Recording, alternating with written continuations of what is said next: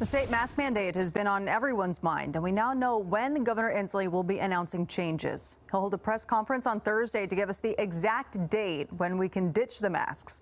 Meantime, new tonight, the state Senate has passed a bill to limit Governor Inslee's emergency powers. It comes after a health emergency declaration for the past 2 years.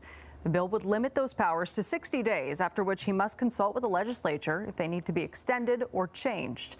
That bill now goes to the House.